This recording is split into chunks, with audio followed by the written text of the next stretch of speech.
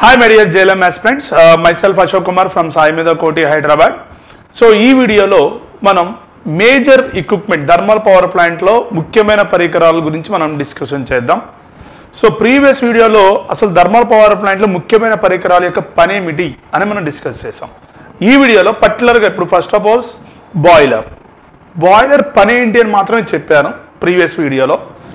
It's converts heat energy into steam energy అని చెప్పాను. అలాగే టర్బైన్ వచ్చేసరికి steam energies convert the mechanical అన్నాం. అలాగే ఆల్టర్నేటర్ వచ్చేసరికి mechanical energies convert into the electrical energy. This is a simple line diagram of thermal power plant. So దీంట్లో మనం ఈ ఫస్ట్ ఆఫ్ ఆల్ ఈ సెషన్లో మనం బాయిలర్ మీద ఒకసారి ఫోకస్ చేద్దాం. బాయిలర్స్ అంటే ఒక బాయిలర్ అనే కాన్సెప్ట్ తీసుకొని ఏ విధంగా జేఎల్ఎంలో క్వశ్చన్స్ అడగడానికి ఛాన్సెస్ ఉన్నాయి అనే దాని గురించి ఒకసారి మనం డిస్కస్ చేద్దాం. This is simple line diagram of thermal power plant. Boiler, waste gases. Look at this. These are waste gases. Waste gases is also called as flue gases. This is inlet water and this is a fuel. Coal. This is the bottom of the boiler. We are provide the coal combustion chamber. The purpose of coal combustion chamber to burn the coal and finally to produce the heat. That heat is transferred to the boiler. Simple ga cheppali ante. Okay. This is a superheated steam, right? To strike the turbine blades. Superheat ikkada boiler nunchi manaku steam develop avutundi. Aa steam వచ్చేసరికి turbine ni strike చేస్తుంది. So based on the pressure of the steam to strike the blades, finally blades start the moving. ఎందుకంటే high pressure of steam కాబట్టి ఎప్పుడైతే వాటర్ని above boiling point కానీ ఇంకా heat చేసినప్పుడు ఆ వాటర్ అనేది స్టీమ్గా కన్వర్ట్ అయినప్పుడు ఆ స్టీమ్కి కంపల్సరీగా టెంపరేచర్ ఉంటుంది, హై ప్రెషర్ ఉంటుంది. The high pressure of steam to strike the turbine blades start the rotation. The rotation energy is also called as mechanical energy. After that, by using of coupling, okay, turbine and as well as generator both are coupling here, and generator function is mechanical energy converted to electrical energy. This simple line diagram of thermal power plant. So ee video lo asalu boiler gurinchi manam discussion cheddam. Okay, basically boilers are two types amma. Boilers are two types.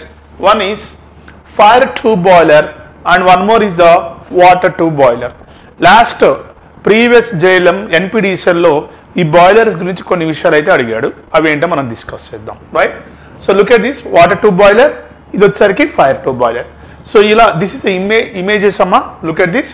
What is the difference between the water tube boiler, fire tube boiler? అసలు water tube బాయిలర్కి fire tube బాయిలర్కి difference ఏంటో చూద్దాం.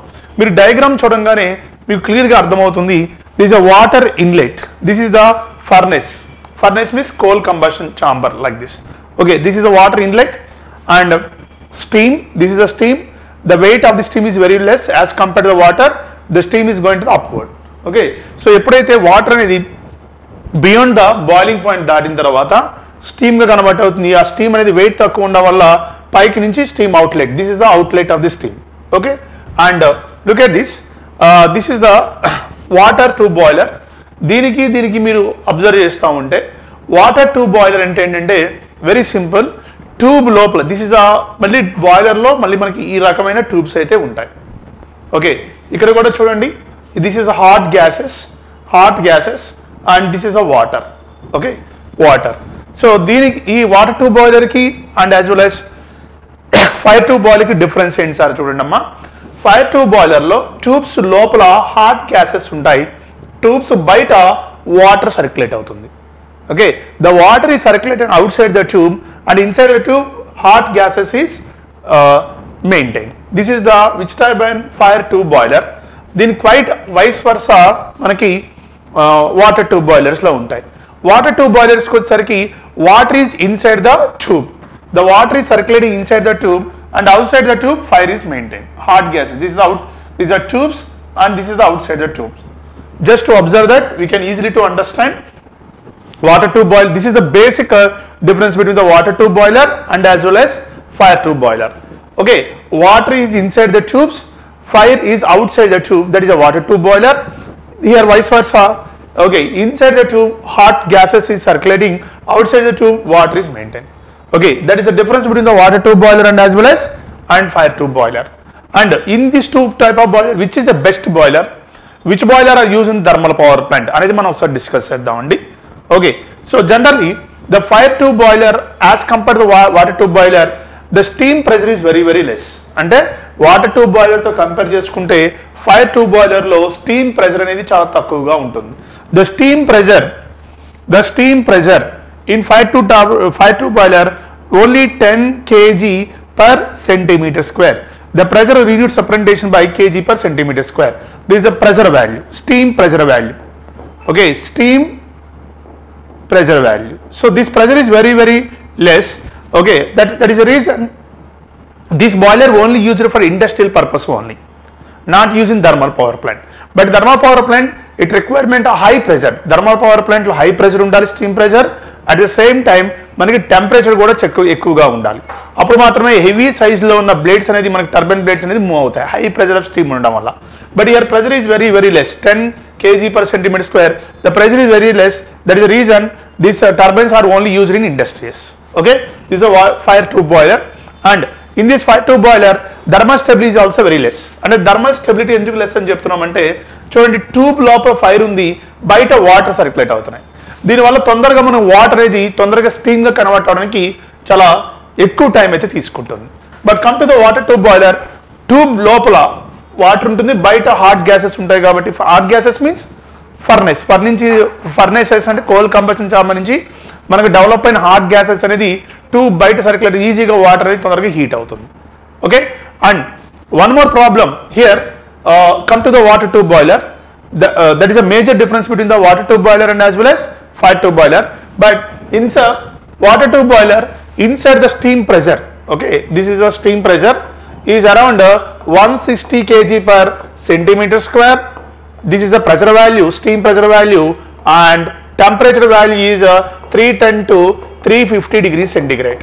So as compared to the fire tube boiler, your steam pressure is very less and as well as temperature is also very less. That is the reason we are using a thermal power plant.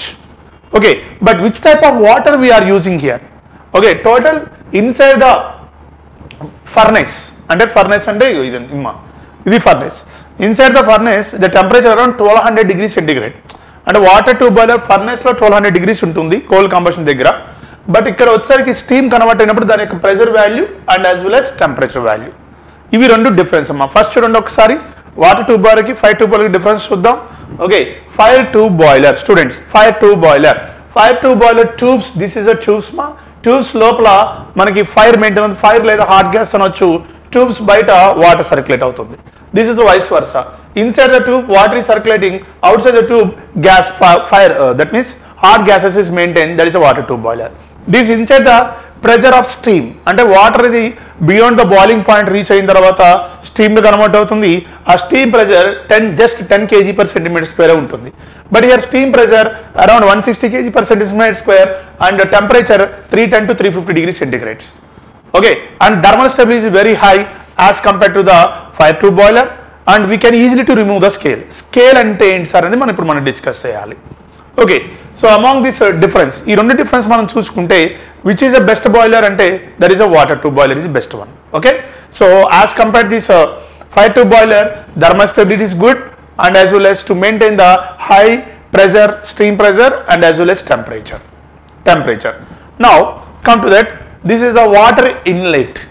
Generally which water are used in thermal power plant? అట్లా ఏ water use చేయాలి? Okay, water అంటే normal ordinary water ఉంటుంది and one more demineralised water ఉంటుంది.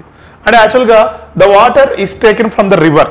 అంటే ఏ thermal power ప్లాంట్లో అయినా, అంటే KTPS అని చూడండి కొత్తగూడెం థర్మల్ పవర్ ప్లాంట్, లేదా NTPC Ramagundam central thermal power plant, ఏ పవర్ ప్లాంట్లో అయినా రివర్ నుంచి వాటర్ తీసుకుంటాం. సో ఆ రివర్ నుంచి వాటర్ తీసుకున్న తర్వాత ఆ వాటర్ని కొన్ని ట్రీట్మెంట్ చేయాలి. ఓకే, ఎందుకు ట్రీట్మెంట్ చేయాలి సార్ అంటే, సో వాటర్లో చాలా డస్ట్ పార్టికల్స్ ఉంటాయి, మడ్ పార్టికల్స్ ఉంటాయి, ఫస్ట్ వాటిని అవాయిడ్ చేయాలి. తర్వాత వాటర్లో కొన్ని గ్యాసెస్ అనేవి డిజాల్వ్ అయ్యి ఉంటాయి. ఓకే, కొన్ని గ్యాసెస్ ఉంటాయి లైక్ ఆక్సిజన్ ఉంటుంది, వాటర్లో ఆక్సిజన్ కంటెంట్ ఉంటుంది కాబట్టి మనకి ఫిషెస్ అనేవి బతుకుతున్నాయి.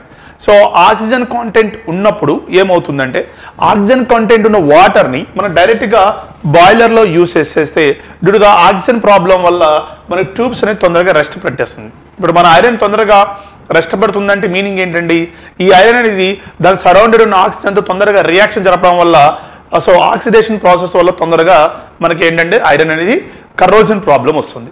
సో ఇక్కడ కూడా బాయిలర్ ట్యూబ్స్ కూడా మనం మోస్ట్లీ ఐరన్ యూజ్ చేస్తాం.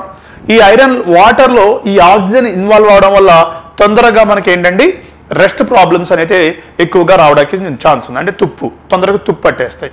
సో ఇవన్నీ ఈ వాటర్ బాయిలర్స్ ట్యూబ్స్ తుప్పు పట్టడానికి ఇవన్నీ రీజన్ ఏంటంటే ఆక్సిజన్ కంటెంట్ అని ఉండడం వల్ల.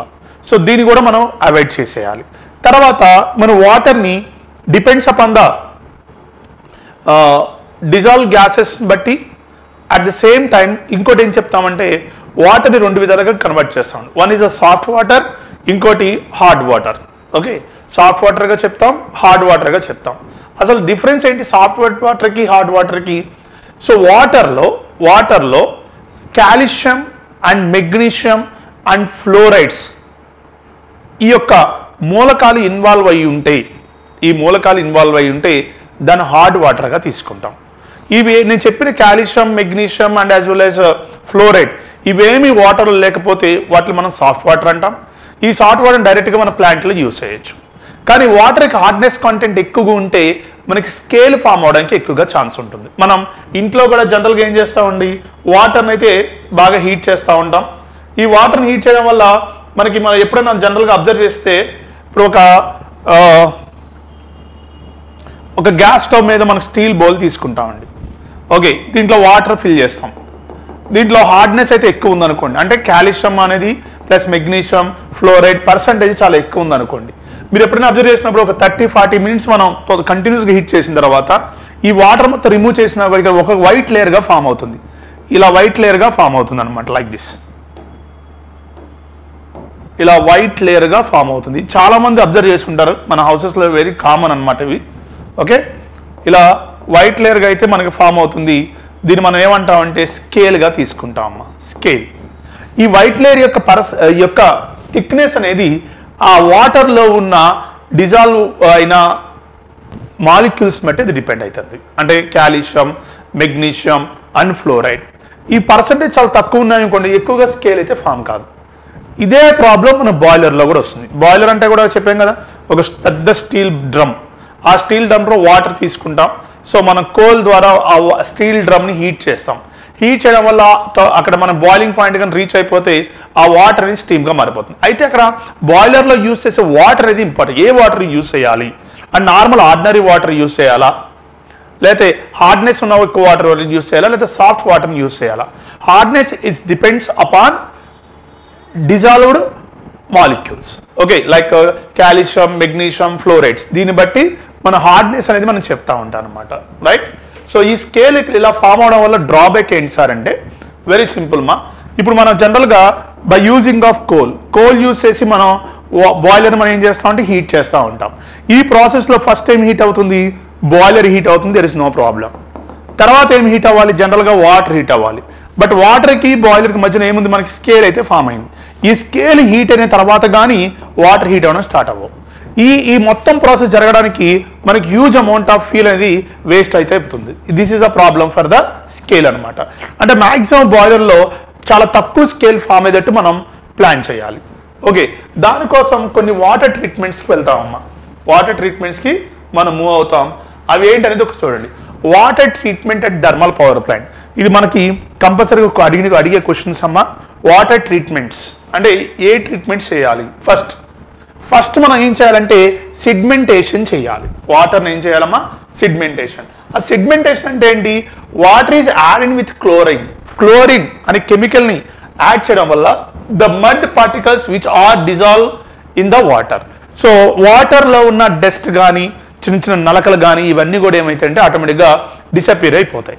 ఏది, క్లోరిన్. మనం జనరల్గా మన ఇంట్లో నాళాల ద్వారా ఇంట్లోకి వాటర్ వస్తాయి, రైట్? మంచినీళ్ళు నాళాల ద్వారా వస్తాయి. దానికి ఒక 1 వీక్ ఒకసారి క్లోరిన్ యాడ్ చేస్తూ ఉంటాం. ఆ క్లోరిన్ యాడ్ చేయడం వల్ల వాటర్లో ఉన్న మడ్ పార్టికల్, డస్ట్ పార్టికల్స్ అన్నీ కూడా ఏమవుతాయండి, ఆటోమేటిక్గా డిసపియర్ అయిపోతూ ఉంటాయి. ఇది ఫస్ట్ మనం రివర్ నుంచి తీసుకున్న వాటర్కి ఫస్ట్ చేసే టెక్నిక్ అంటే సెడిమెంటేషన్ చేస్తాం. After that thermal treatment. అంటే థర్మల్ ట్రీట్మెంట్ ఏంటంటే ఈ సెడిమెంటేషన్ అయిపోయిన తర్వాత వాటర్ని స్లైట్గా హీట్ చేస్తారండి. Okay, when the water is heated slightly, the dissolved gases will get వ్యాపరైజ్డ్ by the heating of water. అంటే వాటర్లో ఇన్వాల్వ్ అయిన గ్యాసెస్ ఏవైనా కావచ్చు, ఆక్సిజన్ కావచ్చు, కార్బన్ డైఆక్సైడ్ కావచ్చు, వాటర్ మేబీ, ఆ గ్యాసెస్ అనేది ఏమోలి వాటర్ నుంచి వ్యాపరైజ్ అయిపోవాలి గ్యాసెస్ అనేవి. ఎందుకు గ్యాసెస్ వ్యాపరైజ్ కాకపోతే ప్రాబ్లం ఏంటి సార్ అంటే, సో గ్యాసెస్తో ఇన్వాల్వ్ అయిన వాటర్లో గ్యాసెస్ అయితే ఇన్వాల్వ్ అయితే ఆ వాటర్ని మనం బాయిలర్లో యూజ్ చేస్తే ఏమవుతుందంటే ఆక్సిజన్ కంటెంట్ ఎక్కువ ఉంది అనుకోండి వాటర్లో, సో ఆక్సిడేషన్ ప్రాసెస్ వల్ల మనకు తొందరగా ఆ బ్లేడ్స్ టర్బైన్లో ఉన్న ట్యూబ్స్ తొందరగా రెస్ట్ ప్రాబ్లం వచ్చేస్తుంది అనమాట, కరోజన్ ప్రాబ్లం వర్క్ అవుతుంది. సో దాన్ని మనం అవాయిడ్ చేయడానికి ఏం చేయాలి, థర్మల్ ట్రీట్మెంట్ చేయాలి. ఓకే, ఈ రెండు అయిపోయిన తర్వాత next one removal of hardness from the water. So చెప్పే కదా, ఒక రివర్లో వాటర్ కూడా మనం తాగుతాం, రివర్ వాటర్ని మనం డ్రింక్ చేస్తామండి. కానీ రివర్ వాటర్లో కూడా మనకి ఏంటంటే ఫ్లోరైడ్ పర్సంటేజ్ ఎక్కువ ఉందనుకోండి, మనకి బోన్స్లో ఉన్న స్ట్రెంత్ తగ్గిపోతుంది. అదే నల్గొండలో మనకున్న ప్రాబ్లం అదే కదా, ఫ్లోరైడ్ సమస్య. ఓకే, ఈ ఫ్లోరైడ్ కానీ కాల్షియం కానీ మెగ్నీషియం కానీ ఇవి ఎక్కువగా డిపాజిట్ అయ్యి ఉంటే వాటర్లో ఎక్కువ డిపాజిట్ అయ్యి ఉంటే ఎక్కువగా స్కేల్ ఫామ్ అయిపోతుంది. So as fast as possible మనం వాటర్లో దట్ మీన్స్ బాయిలర్ ట్యూబ్స్ లోపల స్కేల్ ఫామ్ కాకుండా చూసుకోవాలి. అలా చేయాలంటే వాటర్లో ఉన్న హార్డ్నెస్ అనేది మనం రిమూవ్ చేయాలి. సో ఇక్కడ రెండుగా తీసుకుంటామా, remove of hardness from the water. Only carbonate hardness అంటే కార్బనేట్ హార్డ్నెస్ అంటే ఏంటంటే వాటర్లో కాల్షియం మెగ్నీషియం ఈ రెండు మాత్రమే డిపాజిట్ అయ్యి ఉంటాయి. కాల్షియం అండ్ మెగ్నీషియం ఈ రెండు మాత్రమే, ఫ్లోరైడ్ లేదు. ఓకే, నల్గొండలో మాత్రమే ఫ్లోరైడ్ ప్రాబ్లం ఉంటుంది. ఫ్లోరైడ్ లేకుండా వాటర్లో ఓన్లీ కాల్షియం మెగ్నీషియం మాత్రమే ఉంటే దాన్ని కార్బనేట్ హార్డ్నెస్ అంటాం. Carbonate hardness. ఈ కార్బనేట్ హార్డ్నెస్ ఎలా రిమూవ్ చేయాలి? ఈ carbonate hardness can be removed by adding of lime treatment. Adding of lime to the water is called lime treatment. అంటే ఈ వాటర్లో హార్డ్నెస్ మనం రిమూవ్ చేయడానికి కొన్ని కెమికల్స్ యాడ్ చేస్తాము. దాంట్లో ఫస్ట్ అంటే లైమ్ ట్రీట్మెంట్ అన్నాను. లైమ్ ట్రీట్మెంట్ అంటే లైమ్ అంటే there is a chemical treatment. That name of the chemical is calcium hydroxide అనే కెమికల్ని వాటర్లో యాడ్ చేయడం వల్ల వాటర్లో ఉన్న calcium and as well as magnesium deposits అనేది డిజాల్వ్ అయిపోతాయి. ఓకే, దీన్ని ఏ ట్రీట్మెంట్ అన్నాం? కార్బనేట్ హార్డ్నెస్ అన్నాం. అంటే కఠిన జలాల్లో రెండు రకాలు ఉంటాయి, కఠిన జలము సాధు జలము అంటాం. కఠిన జలాన్ని జనరల్గా ఏంటంటే దానికి ఈ కాల్షియం మెగ్నీషియం ఫ్లోరైడ్, ఇప్పుడు మనకి ఇంట్లో కూడా బోరు వాటర్ తీసుకుంటాం, భూమి నుంచి వాటర్ తీసుకుంటాం. ఆ భూమిలో నుంచి వచ్చే వాటర్ మనం మంచినీళ్ళలో తాగం, ఎందుకంటే అది హార్డ్ వాటర్ కాబట్టి. ఆ హార్డ్ వాటర్లో కాల్షియం మెగ్నీషియం ఫ్లోరైడ్స్ ఉంటాయి. సో దీన్ని మనం రిమూవ్ చేయడానికి కొన్ని కెమికల్స్ యాడ్ చేస్తాం, రైట్? అలా దాన్ని మనం కార్బనేట్ హార్డ్నెస్ అంటాం. కార్బనేట్ హార్డ్నెస్ అంటే వాటర్లో కాల్షియం మెగ్నీషియం ఉంటే కార్బనేట్ హార్డ్నెస్ అంటాం. ఈ కార్బనేట్ హార్డ్నెస్ ని రిమూవ్ చేయడానికి మనం యూజ్ చేసిన ట్రీట్మెంట్ అమ్మా lime treatment. Sorry, what the treatment? Lime treatment మనం యూజ్ చేస్తున్నాం అమ్మా. Lime treatment. ఏ treatment వాడతామా? Lime, LIME, lime treatment. దీని పేరు lime treatment is a chemical. అక్కడ యూజ్ చేసే వాటర్కి యాడ్ చేసే కెమికల్ ఏంటంటే కాల్షియం హైడ్రాక్సైడ్ అనే కెమికల్ యాడ్ చేస్తాం. అప్పుడు దాంట్లో ఉన్న కాల్షియం మెగ్నీషియం అనేది డిజాల్వ్ అవుతాయి. Next one non carbonate hardness. అంటే దీనికి ఏంటంటే వాటర్లో కాల్షియం మెగ్నీషియంతో పాటు ఫ్లోరైడ్ కూడా ఉందనుకోండి. కాల్షియం మెగ్నీషియం ఫ్లోరైడ్ ఈ మూడు ఉంటే మనం చేయాల్సిన ట్రీట్మెంట్ ఏంటంటే సోడా ట్రీట్మెంట్ చేయాలి. సో సోడా ట్రీట్మెంట్ అంటే ఏంటంటే the non carbonate hardness will be removed by adding the soda treatment. By adding soda treatment. అంటే సోడా ట్రీట్మెంట్ అంటే వాటర్కి మనం సోడియం బైకార్బనేట్ అనే కెమికల్ యాడ్ చేస్తే డిపాజిట్ అయిన కాల్షియం మెగ్నీషియం ఫ్లోరైడ్స్ అన్ని కూడా డిజాల్వ్ అయిపోతాయి. దీన్ని నాన్ కార్బనేట్ హార్డ్నెస్గా తీసుకుంటాం. సో ఎప్పుడైతే ఈ సోడా ట్రీట్మెంట్ లైమ్ ట్రీట్మెంట్ మనం చేసినప్పుడు హార్డ్ వాటర్లా మనకి ఏమవుద్దమ్మా? సాఫ్ట్ వాటర్గా మారుతుంది. ఆ వాటర్ మనం ఏమంటామంటే డీమినరలైజ్డ్ వాటర్గా తీసుకుంటాం. Demineralised water. ఓకే, ఈ డీమినరలైజ్డ్ వాటర్లో power of hydrogen value greater than are equal to 7. This is also very very important bit మా. Okay, demineralised water. pH value greater than are equal to 7. జనరల్గా మనం depends upon the pH వాల్యూని బట్టి మనం 3 particles తీసుకున్నాం. One is the acid, ordinary water అంటే drinking water అని చెప్తాం దీన్ని, డ్రింకింగ్ వాటర్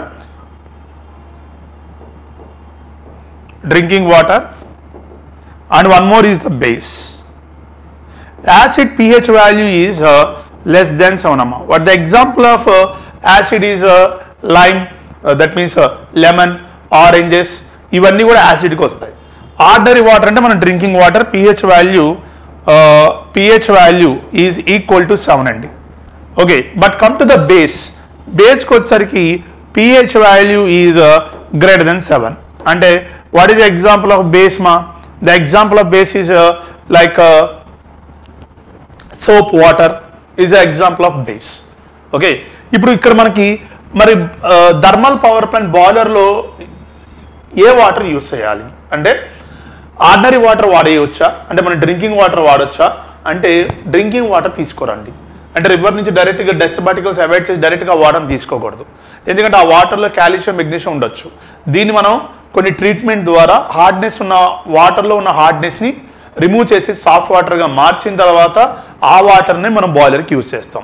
అలా సాఫ్ట్ వాటర్గా మార్చిన వాటర్ని మనం డీమినరలైజ్డ్ వాటర్. అసలు ఈ వాటర్ టేస్ట్ కూడా ఉండవు. మనం తాగే వాటర్ జస్ట్ మినరల్ వాటర్, అంటే దాంట్లో కొన్ని మినరల్స్ యాడ్ అవడం వల్ల ఆ వాటర్కి టేస్ట్ వస్తుంది. కానీ మనం థర్మల్ పవర్ ప్లాంట్లో యూజ్ చేసే water demineralised water, the pH value greater than are equal to 7 అనమాట. అంటే 7 కన్నా కొంచెం ఎక్కువ. ఎగ్జాక్ట్గా చెప్పాలంటే the pH value demineralised water around 8.5 అమ్మ, 8.5 మెయింటైన్ చేస్తాం. ఇంతకన్నా ఎక్కువ మెయింటైన్ చేయకూడదు. ఇంకా ఎక్కువ మెయింటైన్ చేస్తే అది బేస్కి వెళ్ళిపోతుంది. అంటే ఇప్పుడు ఫర్ సపోజ్ మీకు చిన్న ఎగ్జాంపుల్, ఇప్పుడు ఈ ట్యూబ్స్ లోపల look at this, look at దమ్మా, yeah చూడండి. ఇప్పుడు ఇది వాటర్, ఈ బాయిలర్లో వాటర్ బదులు నేను ఒకవేళ యాసిడ్స్ వాడుతున్నాను అనుకోండి, లైక్ హార్పిక్ ఈజ్ యాసిడ్ అమ్మ. అలా లెమన్ కానీ ఏదైనా, లెమన్ కానీ ఆరెంజెస్ కానీ లేకపోతే ఏదైనా ఎక్కువ యాసిడ్ యూజ్ చేస్తే ఏమవుతుందంటే తొందరగా రెస్ట్ పట్టేస్తుంది ట్యూబ్స్. అందుకని మనం యాసిడ్స్ అయితే వాడకూడదు. బేస్ వాడితే ఏమవుతుందంటే లైక్ చెప్పాక సోప్ వాటర్ అని చెప్పాను, బేస్ యూజ్ చేస్తే ఏమవుతుందంటే తొందరగా స్కేల్ అయితే ఫామ్ అవుతుంది. అంటే తొందరగా ఒక small white layer scales form అయిపోతూ ఉంటాయి. ఇప్పుడు స్కేల్ ఫామ్ అయిపోయింది అనుకోండి, ఇక్కడ లైక్ దిస్, ఇక్కడ స్కేల్ ఫామ్ అవుతుంది అనుకోండి, ఈ స్కేల్ హీట్ అవడం కూడా కొంత మనం ఫ్యూయల్ వేస్ట్ చేయాల్సి వస్తుంది ఇలా స్కేల్ ఫామ్ అయిపోతాయి, రైట్. అంటే ఇక్కడ మనకి తీసుకునే వాటర్ వల్ల రెస్ట్ ప్రాబ్లం రాకూడదు, అంటే కరోజన్ ప్రాబ్లం రాకూడదు, అలా స్కేల్ కూడా ఫామ్ కాకూడదు. అందుకని డీమినరలైజ్డ్ వాటర్ యూజ్ చేస్తాం. ఆ pH value, power of hydrogen value అనేది మరి బిలో 7 ఉండదు, అలానే ఎబో 7 ఉండదు, greater than are equal to 7 అంటే ఎగ్జాక్ట్లీ 8.5 అనేది మెయింటైన్ అవుతుంది. Okay, this is the information regarding to the boiler మా. ఒకసారి చూడండి, మనం ఏం చెప్పుకున్నాం, బాయిలర్స్ గురించి మాట్లాడుకున్నాం. బాయిలర్స్ ఆర్ బేసికలీ 2 types, ఒకటి water tube boiler and one more is the fire tube boiler. అయితే ఏ బాయిలర్ ఎక్కువగా థర్మల్ పవర్ ప్లాంట్ యూజ్ చేస్తామంటే water tube boiler. Inside the water tube boiler what is the steam pressure around 310 degrees centigrade, and as well as steam pressure is 160 kg per centimeter square, and temperature is around 310 to 350 degrees centigrade is the temperature value and as well as pressure value. కానీ fire tube బాయిలర్లో problem ఏంటి, ఎందుకు fire tube boiler వాడరు అంటే as compare to the water tube boiler, fire tube boiler pressure is very less and one more is remove the scale is very difficult. ఎంత demineralised water అయినా ఎంతో కొంత scale form అవుతుంది. ఆ scale మనం remove చేయడం చాలా కష్టం అమ్మ దీంట్లో, అండ్ థర్మల్ స్టెబిలిటీ కూడా చాలా తక్కువ ఉంటుంది. అందుకని ఎక్కువగా మనం వాటర్ ట్యూబ్ బాయిలర్సే వాడతాం. సో మరి JLM ఎగ్జామినేషన్ అడిగిన క్వశ్చన్ ఏంటి సార్ అంటే ఒకసారి చూడండి, మనం సోడా ట్రీట్మెంట్ చెప్పాను, లైన్ ట్రీట్మెంట్ చెప్పాను. ఎప్పుడైతే హార్డ్నెస్, వాటర్కి హార్డ్నెస్ని రిమూవ్ చేయడానికి ఈ 2 ట్రీట్మెంట్స్ వాడతాం, ఒకటి lime treatment and one more is the soda treatment. Which type of water are used in thermal power plant అంటే ఆన్సర్ ఏంటమ్మా, డీమినరలైజ్డ్ వాటర్. గుర్తుపెట్టుకోండి, ఇవే మనం ప్రీవియస్ JLM ఎగ్జామినేషన్లో అడిగిన క్వశ్చన్స్ అనమాట. Which type of water are used in thermal power plant అంటే demineralised water. Demineralised water అంటే సాఫ్ట్ వాటర్ అనమాట. దాంట్లో ఎటువంటి కాల్షియం, మెగ్నీషియం, ఫ్లోరైడ్స్ అనే డిపాజిట్స్ అనేది ఉండవు, right. And next one, demineralised water what the pH value, the power of hydrogen value is greater than 2. This is second bit. And third one, which type of boiler use in thermal power plant అంటే దానికి answer water tube boiler. Okay, inside the water tube boiler what is the steam pressure and temperature value, ఇది కూడా అడగడానికి అవకాశం ఉందమ్మా. So 160 kg/cm² is a steam pressure value and 310 to 350 degrees centigrade is a temperature value. And one more, non-carbonate hardness of water. Non-carbonate hardness are two types, ఒకటి carbonate hard water ఒకటి non-carbonate hard water ఒకటి. Carbonate hard water అంటే ఆ వాటర్లో only magnesium and calcium మాత్రమే ఉంటే దాన్ని మనం ఏ వాటర్గా తీసుకుంటామండి. ఒకవేళ పేపర్ టఫ్గా వచ్చిందనుకోండి ఈ వాటర్ ట్రీట్మెంట్ నుంచి కూడా క్వశ్చన్స్ వస్తాయి. చూడండి, కార్బనేట్ హార్డ్నెస్, కాల్షియం మెగ్నీషియం మాత్రమే డిపాజిట్ అయి ఉంటే వాటర్లో దాన్ని కార్బనేట్ హార్డ్నెస్ అంటాం. కార్బనేట్ హార్డ్నెస్ ఆఫ్ వాటర్కి మనం యాడ్ చేయాల్సిన చేసే ట్రీట్మెంట్ ఏంటంటే లెమన్ ట్రీట్మెంట్ మాత్రమే చేస్తాం. కానీ వాటర్లో నాన్ కార్బనేట్ హార్డ్నెస్ అంటే మళ్ళీ వేరు. వాటర్లో కాల్షియం మెగ్నీషియం ఫ్లోరైడ్ మూడు ఉన్నాయనుకోండి దాన్ని మనం ఏమంటాం, నాన్ కార్బనేట్ హార్డ్నెస్ అంటాం. ఈ నాన్ కార్బనేట్ హార్డ్నెస్ ఆఫ్ వాటర్లో సాల్ట్ వాటర్ కన్వర్ట్ చేయడానికి మనం వాడిన ట్రీట్మెంట్ వేరు, సోడా ట్రీట్మెంట్. ఏ ట్రీట్మెంట్ దేనికి వాడతామని అడుగుతాడమ్మా.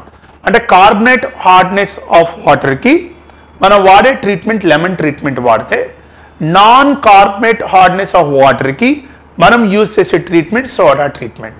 ఈ రెండు ఏదో ఒక ట్రీట్మెంట్ వాడతాం. ట్రీట్మెంట్ చేసి అంటే కెమికల్స్ యాడ్ చేయడం వల్ల హాట్ వాటర్ సాల్ట్ వాటర్గా కన్వర్ట్ అవుతుంది.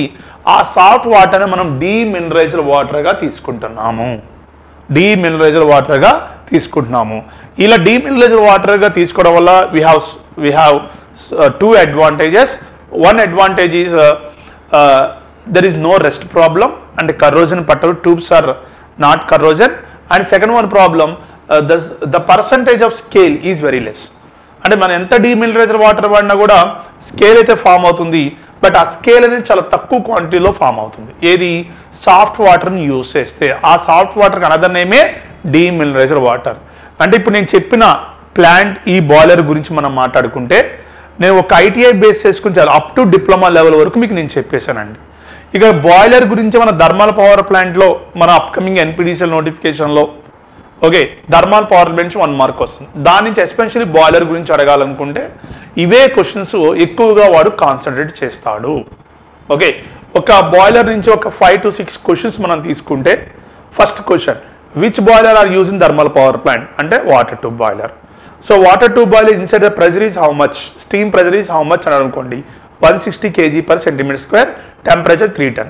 Which type of water are using thermal power plant అంటే డీమినరైజ్డ్ వాటర్ అని చెప్పాలి. In డీమినరైజ్డ్ water what the pH value అంటే >= 7, ఎగ్జాక్ట్గా చెప్పాలంటే 8.5. ఓకే, నెక్స్ట్ ఇంకో క్వశ్చన్ కొంచెం పేపర్ టఫ్గా వచ్చింది అనుకోండి, నాన్ కార్బనేట్ హార్డ్నెస్ ఆఫ్ వాటర్కి విచ్ ట్రీట్మెంట్ ఆర్ యూజ్ అంటాడు. సోడా ట్రీట్మెంట్ వాడతాం. కార్బనేట్ హార్డ్నెస్ ఆఫ్ వాటర్కి మనం వాడే ట్రీట్మెంట్ లెమన్ ట్రీట్మెంట్. ఇవి maximum up to diploma level వరకు మన బాయిలర్ గురించి అడిగే క్వశ్చన్స్ అమ్మా. ఇంతకన్నా బాయిలర్ గురించి మనం ఏం అడగడు. నెక్స్ట్ వీడియోలో మనం టర్బైన్ గురించి discuss, what is the different type of turbines. అవి కూడా 3 టైప్స్ ఉంటాయి, ఇంపల్స్ రియాక్షన్ అని, impulse turbine, reaction turbine, third one impulse reaction turbine. ఆ టర్బైన్ గురించి మనం నెక్స్ట్ వీడియోలో తెలుసుకుందాం. సో స్టూడెంట్స్, మేము కంపల్సరిగా జాబ్ కొట్టాలి అంటే ఎన్పిడిసిఎల్ జేఎల్ఎం అవ్వాలి అంటే బిఫోర్ నోటిఫికేషన్కే వచ్చి మనం అడ్మిషన్ తీసుకుంటే కనుక 90% అనేది మనకి జాబ్ రావడానికి అవకాశం ఉంది. చాలా స్లోగా ఇన్డీప్గా చెప్తామండి. ఎందుకంటే మీరు పాస్ట్ 2 ఎస్పీడిసిఎల్ అంటే ఒకటి క్యాన్సిల్ అయిన పేపర్ ఒకటి, మన ఏప్రిల్లో రాసిన ఇంకో పేపర్ ఒకటి, ఈ 2 పేపర్లు మీరు అబ్జర్వ్ చేస్తే పేపర్ యాక్చువల్గా అది ఐటీఏ అంటున్నాడు కానీ డిప్లొమా లెవెల్ వరకు అడుగుతున్నాడు. అందుకనే ప్రతి టాపిక్ కూడా ఇన్ డీప్ డిస్కషన్కి వెళ్ళాల్సి వస్తుంది. ఇలా స్లోగా చెప్పడానికి మనకి అట్లీస్ట్ ఒక 3 to 4 months పడుతుందమ్మా. అంటే ప్రతి కంటెంట్ ప్రతి టాపిక్ని మనం టచ్ చేసి దాంట్లో డీప్గా వెళ్ళి చెప్పడానికి అట్లీస్ట్ ఒక 3 to 4 months పడుతుంది. నోటిఫికేషన్ తర్వాత మనం రావాలి ఎవరైతే అనుకుంటున్నారో, సో ఎలా ఉంటుందంటే అది జస్ట్ 45 days ఉంటుంది, మీకు ఆల్రెడీ తెలుసు. దాంట్లో 30 daysకి మ్యాక్సిమం క్లాసులు జరుగుతాయి. ఈ 30 daysలో ఇంత డీప్ డిస్కషన్ చెయ్యం. బాయిలర్ అంటే ఏంటి, దాని ఫంక్షన్ అంతే. మరి ఒకవేళ పేపర్ నార్మల్గా వచ్చిందనుకోండి, బిఫోర్ నోటిఫికేషన్ కోచింగ్ తీసుకున్న స్టూడెంట్, తర్వాత నోటిఫికేషన్ తర్వాత కోచింగ్ తీసుకున్న స్టూడెంట్ ఇద్దరు రాయగలుగుతారు. ఏది పేపర్ ఈజీగా వస్తాయి. ఒకవేళ పేపర్ మోడరేట్గా అంటే మీడియంగా వచ్చినా టఫ్గా వచ్చినా అప్పుడు ఏ స్టూడెంట్ ఎలివేట్ అవుతాడంటే నోటిఫికేషన్ పడకముందు ఎవరైతే వచ్చి కోచింగ్ తీసుకుంటున్నారో వాళ్ళకి మాత్రమే జాబ్ రావడానికి అవకాశం ఉంటుంది. ఇది మీరు మైండ్లో పెట్టుకోండి. అలాగే ఇంకా టైం అయితే వేస్ట్ చేయొద్దు. బిఫోర్ ఎలక్షన్స్ ముందే మనకి ఎన్పిటిసిఎల్ నోటిఫికేషన్ ఉంటుంది. అలాగే జెన్కోలో కూడా ఐటీఐ బేస్డ్ జాబ్స్ ఉన్నాయి. అలాగే కాళేశ్వరం ప్రాజెక్ట్లో కూడా ఐటీఐ బేస్డ్ జాబ్స్ ఉన్నాయి. సో ఫస్ట్ ఆఫ్ ఆల్ మీరు సబ్జెక్ట్ నేర్చుకున్న తర్వాత మాత్రమే మీరు ఏ జాబ్ రాసినా కూడా అది మీరు గెట్ ఇన్ చేయగలుగుతారు. ఓకేనా? సో నెక్స్ట్ వీడియోలో కొన్ని టర్బైన్ గురించి మనం డిస్కస్ చేసుకుందాం. రైటా? Thank you very much.